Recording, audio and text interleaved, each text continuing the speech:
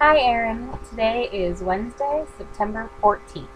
When I was trying to decide what to do for my video today, I thought about doing a book review, but rather shamefully, I haven't been reading much lately. So then I thought maybe I could read or reread a book this morning and then talk about that. So I pulled some books off my shelves as options, and I wound up reading Odd and the Frost Giants because we both had it and neither of us had read it, and it was really enjoyable. I liked it a lot.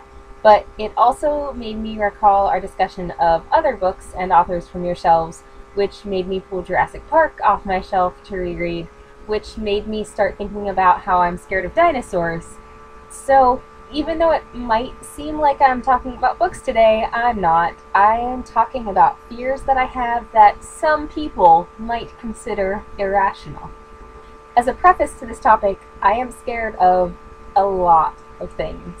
Some of my fears are perhaps a bit more reasonable than others, but generally I am ridden with anxieties. So yeah, dinosaurs. They're scary. Now, I've had people respond to my fear of dinosaurs with things like facts about how dinosaurs are extinct and I shouldn't be worried about them because they don't exist anymore. Those people won't stand a chance when the dinosaurs attack.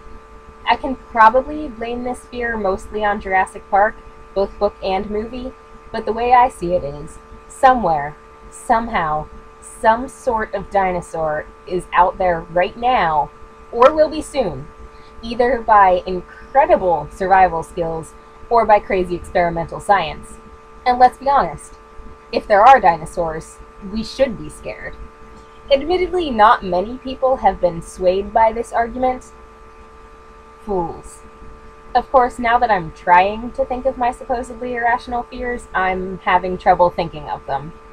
Animate dolls and the dark are two big fears of mine that some people might claim aren't rational, but are perhaps more common than fear of dinosaurs.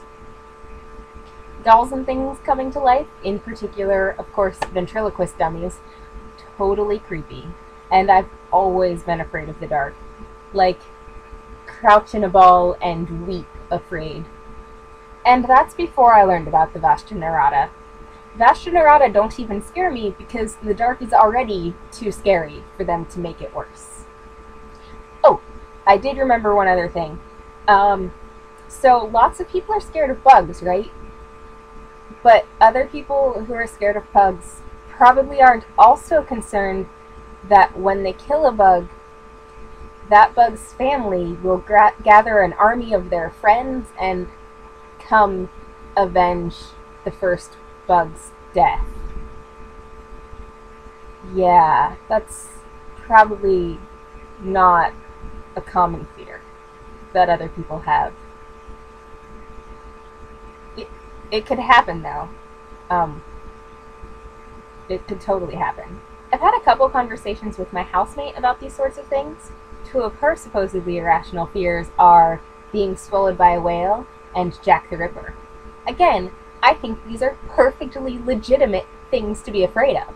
I mean, just because they seem unlikely, or, completely irrelevant because Jack the Ripper is dead, whatever, legitimate things to be afraid of.